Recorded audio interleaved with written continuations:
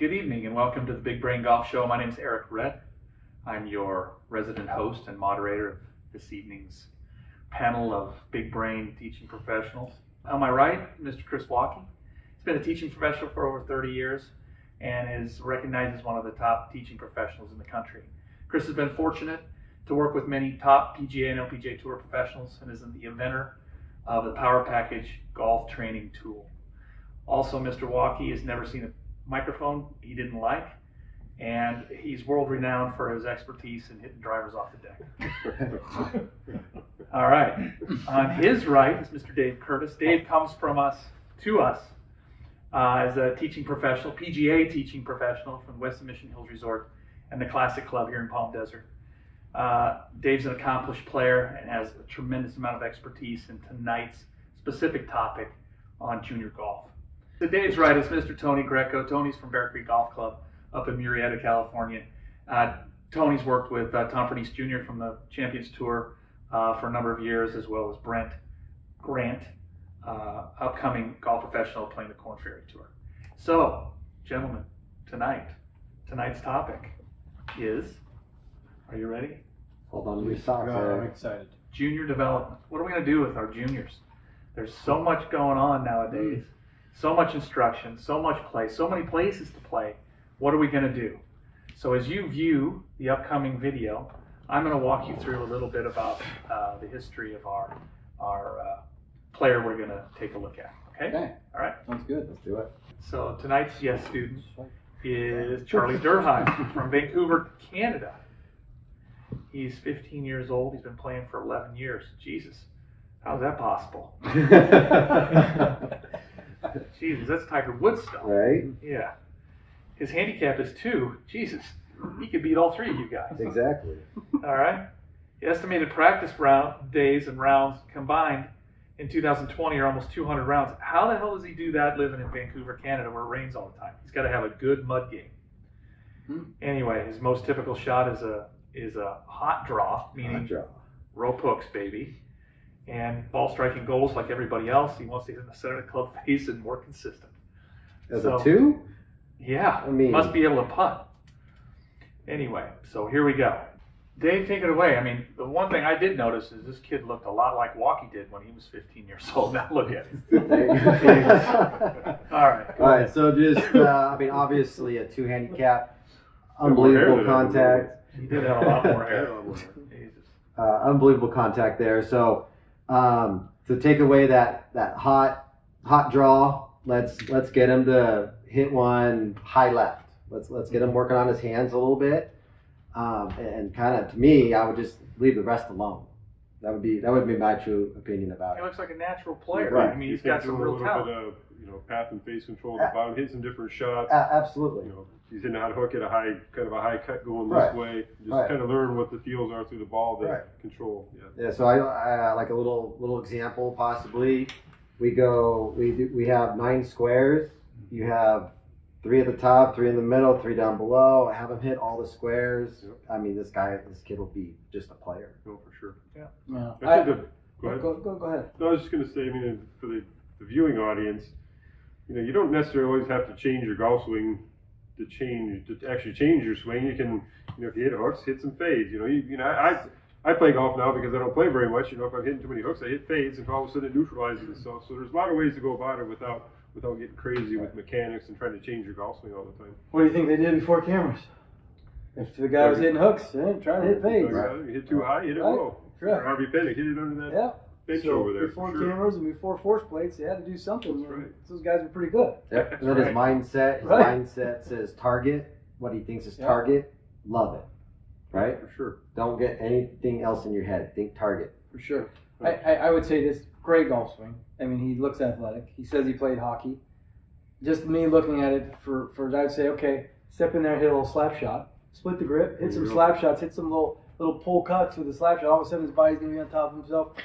He's going to open up more. He's going to open up more. He's going to face control for sure, 100%. I'd have him slide in there and go hit me a little slap shot, split grip with a golf club.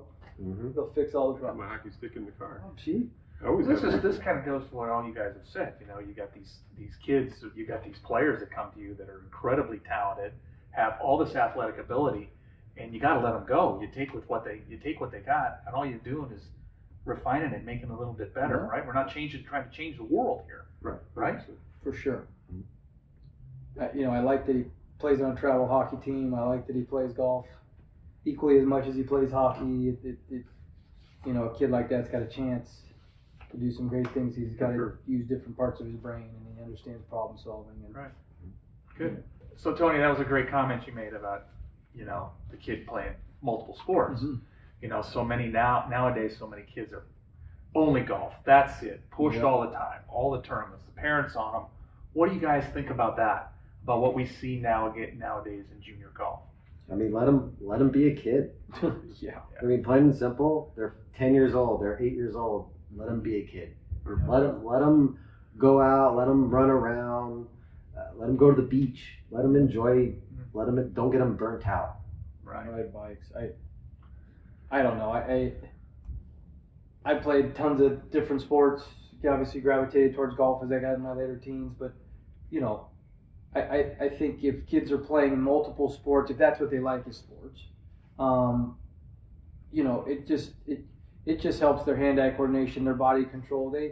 They'll get even better at golf if that's what they're doing, right? If they have different avenues and playing instruments and just have their hands in all sorts of different things, so that they just become a more well-rounded person, right? And they have more fun and you see these parents nowadays, they're thinking about their kids' college, literally right as the child is born, and they got plans for this child, and this child hasn't even lived one day. To me, it's kind of like my son. When he grew up, he played golf, but he's in the business world now, and he's 25 years old. But there's so very few people that grew up in the environment, the golf environment where we address each other properly, growing up and know how to act.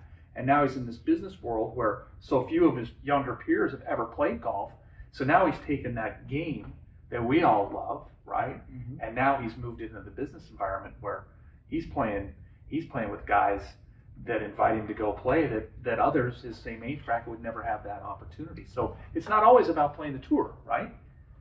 No, I mean, golf it teaches you about life, right? I mean, there's so many great lessons in that. But I just think at this stage now, you just have parents thinking about the tour. Right. You have parents, pressuring their children to play college golf. Or to, I don't think it matters what sport it is, whether it's tennis, golf, whatever. I think you got to let them play whatever sport they want till they gravitate toward one. Sometimes 13, 14, or 15 years old. But these parents at 8 years old say, okay, you're going to be a tennis player. Yeah. They're all over them all the time. So, I mean, and then by the time they're 16, they're burnt out and the whole thing's shot. So golf's another one of those things. You can't push a kid to play golf, play and practice. He's got to want it. He's got to think about it. He's got to dream about it. He's got to eat it. Everything about it. He's got to want it to be able to play golf. Because that's not, going to the field and playing soccer for a couple hours. That's going to the golf course at 6:30 and coming home at 9:30. Like we all did growing up. Yeah, exactly. Yeah. Parents dropped us off. That's on it. The weekends. Yeah, they always knew where you were. And I guess we can maybe jump into that topic too, like with the parents. I mean, the helicopter parents is the term now. The helicopter parent. So I suggest for some of my parents, for the kids there, just back off a little bit. Yep. It's my honest opinion. I have the rope. I'm gonna take the kid. They'll be safe. Everything's good. I'll do a little summary on the email, and you pick up your kid. A supportive role. Absolutely. Right, a supportive role, not a. If he needs a new club, get him a new club. Yep. Right. So, but just never hovering over every minute of that lesson.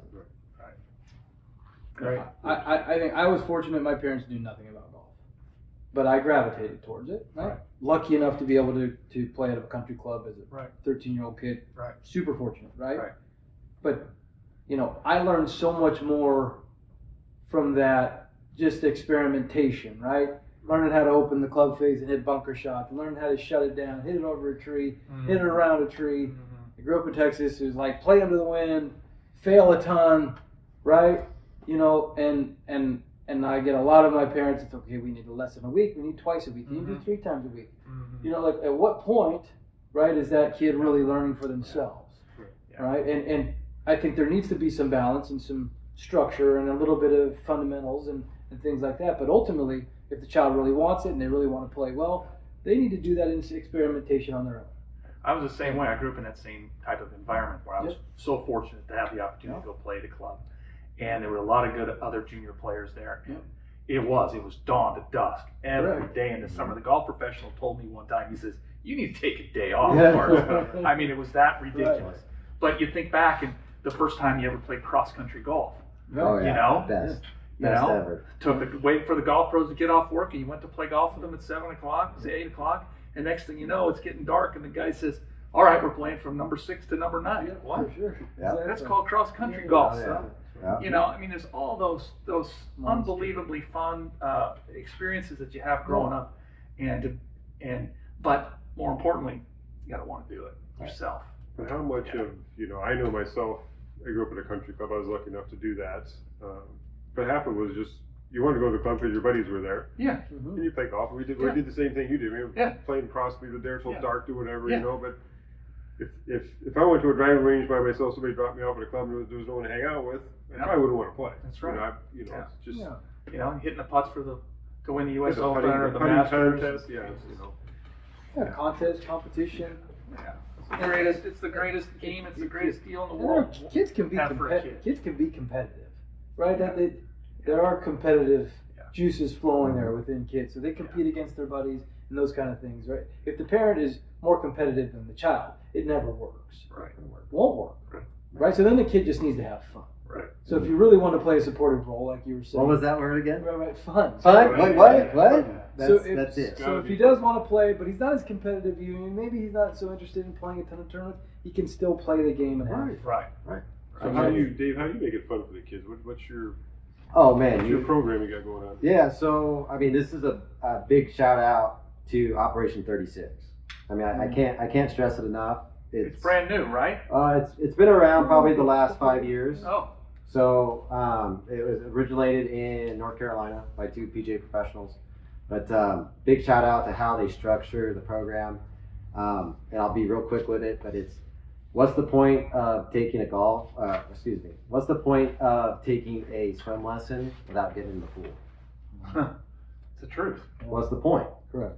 Okay, so this program gets the kids out playing, which we just all mentioned, cross-country golf. Right. We played. Did we bang balls and take lessons 3 times a week?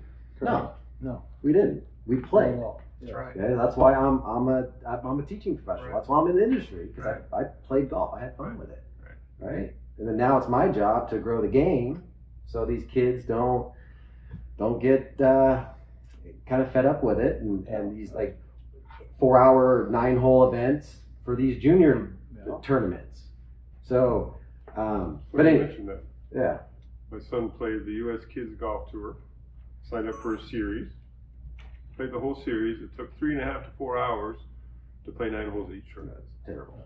Played Terrible. that series. He walked off the last tournament and said, I don't want to play golf anymore. What's he do now? Plays tennis. There you go. It's fast. Yeah. He can run around. Yeah. But the 3.5, 4 hours, that I think, in my opinion, the biggest thing is what you talk about, the helicopter parents, right? They're out there caddying for these kids. They start at 5 years old, 6. It's okay.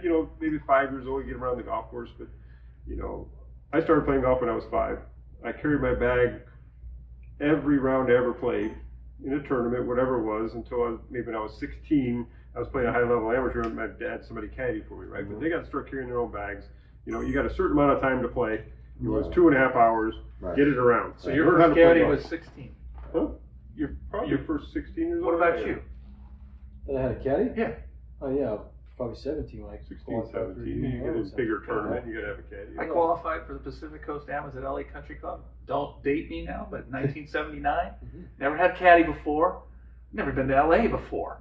I grew up in Oregon. So I get this caddy. He says he's going to help me out there, right? So we get to about the 5th hole, little 3-part going down the hill. I make it from 50 feet. I start walking for it. He goes, whoa, wait a minute. I said, what? He says, let me get you some room service. That was my first experience with a cat. Room service, baby. Awesome. It's when you teach juniors, when you coach juniors, that you can tell there's a couple of these kids that are going to be in that U.S. Kids Tour, and they want to be competitive, Yes. and they are competitive, and they're very talented, and that's what they want to be, and there are some supportive parents, there are some helicopter parents, and then there's a kid that just wants to play, right? And he just wants to play, and he wants to have fun, and you've got to make it fun for him. Sure. And he's not as talented as Johnny over here, right? And he's probably not going to play tournament golf forever, but at least make it fun for him. So, like your son, he can play for the rest of his life. Exactly. Yep. Yeah. And How make many- good relationships and have respect and learn honesty. How many kids do you remember growing up that were the finest junior players on the planet? You know, that were unbelievably good.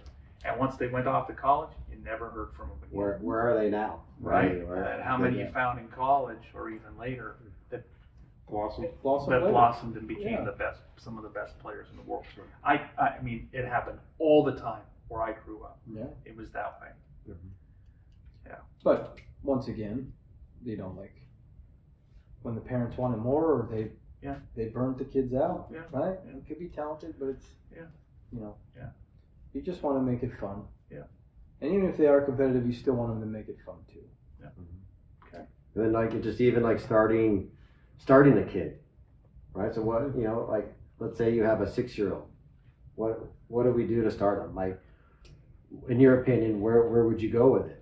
Like, do you basically go out and say, hey, this is what a golf course is all about? Do you get them? I think the hook, line, and sinker is the golf cart. Yeah. Sure. That's good. Oh yeah. I mean, that's For sure. that's like the ultimate. right. Yeah. Like I can Hook. drive a golf cart. I can drive a golf cart. Yeah, I remember. And I spend with my juniors, I take a little bit of that 5-minute whatever, and let's drive That's the good. cart on the tee. Nice. Let's do like a little obstacle course, right? They love it, and then that That's awesome. keep them coming back. Now they want to go with their dad, And- their mom or dad. Yeah. So Yeah, I mean, that's just that to me, like playing with my grandpa, I think that was an awesome experience. But driving the golf cart was like, oh yeah, Right. I get to do that. I mean, Chris never had that experience. He just said he just didn't drive a golf cart until he was 18 years old. Well, he couldn't pass the driver's Oh man. Like, you need a driver We off the walked deck. up the hill. I need a Yeah, driver off you the can deck. get a driver off the deck. I couldn't afford tees, so I hit it off the deck. That's right. It only goes 230. It's beautiful in the air. No, I mean, you make it fun. You have them hit stuff hard, right? Right. I mean, Yeah. 6, 8-year-old boys, whatever it may be, they just want to hit stuff, right? Right. Even girls, they just want to slam something. Right. My little guy, just give him the golf club. He's just slamming the tree. But he's got some speed. Sure. He's not crazy into golf, but I mean, when he hits a ball, he's got a ton of speed. He just wants to hit something hard, right? You give him some speed. You let him have fun. Then you introduce him to the course. You know, but maybe just put a little bowling grip in their hands. So their grip's pretty good for the rest of their life. Yeah. Stuff like that, and then they end up having some fun, and maybe they gravitate toward it. Start them putting. Right. Start them close to the hole. Work their way back. Right. That's the Operation 36 model. Start close. Which is cool. Yep. Work back. It builds confidence. It knows that they can score from really 100 yards and in. It won't take them forever to Yeah, play golf. That's good.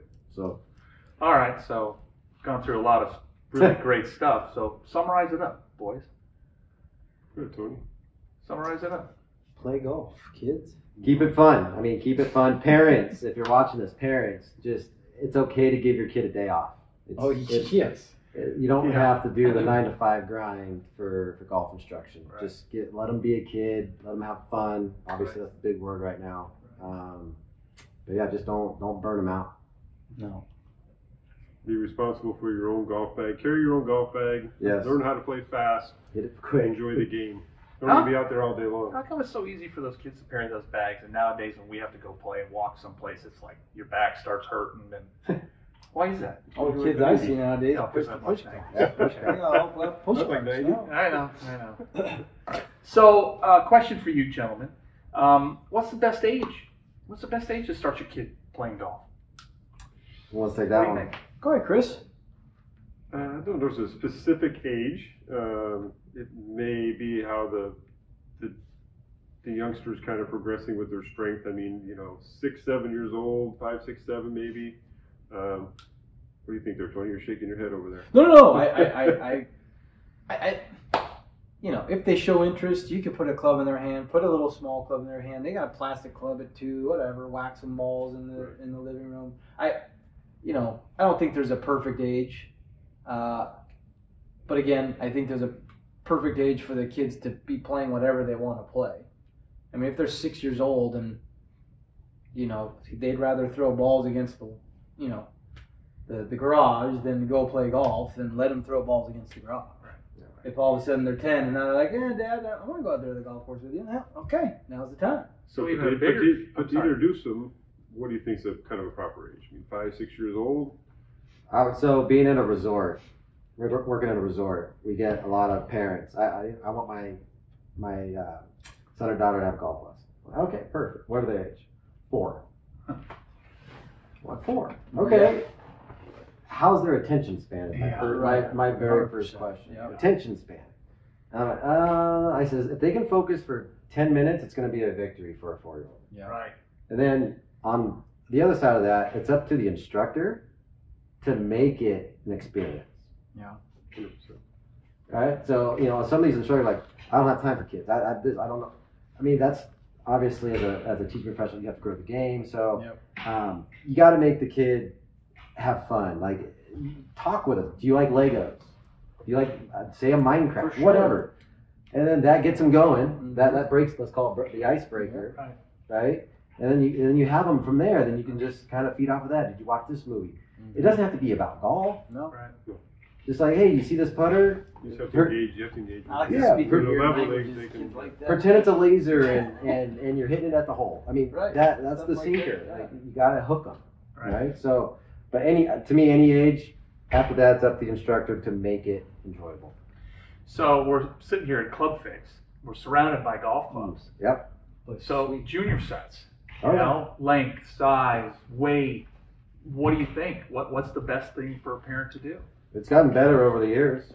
For sure. Absolutely. So junior sets, you mean? Yeah, absolutely. Yeah. Some of the companies, US Kids, Ping does a good job with kids clubs. TaylorMade's doing good. Callaway has much better than probably the cut down steel, heavy stuff. Under, over. So nowadays, equipment's a lot better. It's a must. Right. It's a must for the kids. Okay. Ricky's got a little junior set, like a little Cobra's got some age group stuff, and he's really popular with the kids. And I got my little guy, a set of his. He's like, oh, Ricky, I got his on him on the box, right? That kind of stuff is cool for the kids. And it's light and they can swing it. Do they need to blow $500? No. Yeah, you think they go through shoes? Watch them go through a set of clubs. Right. It comes with that. It's like a sand wedge, an iron, and a 7-iron, and a driver. And just get a putter, get a hybrid. Something like that. You only need 2 or 3 clubs. 2 or 3 clubs. Sand wedge, middle iron, hybrid, putter, to ready to go. And even on the club, like, what do you think about getting like a molded grip? First thing I did was my kids molded grip right away. First thing, put a molded grip on there. Put it on the 9-iron, bingo, and we're perfect set. grip, they're all set. Just get them a 3-iron like Sevy, so learn how to hit it out of bunker, do the whole deal. Just start them off right way, all right? Absolutely. Okay. Thanks, guys. That was great. All right. Well, so we'd just like to say thank you so much to Golf Fix here in Palm Desert for the use of their beautiful facility. And thanks to our golf professionals here tonight. We think we learned some really good stuff. And I think they showed that they do have relatively large brains. And of course, big thank you out to our sponsors, 59 Belts and the Power Package. So make sure you subscribe to our Big Brain Golf Show channel, and make sure you check and get on Twitter and Instagram, and make sure you tell all your friends and come back next time. So until then, we'll see you next time. Bye.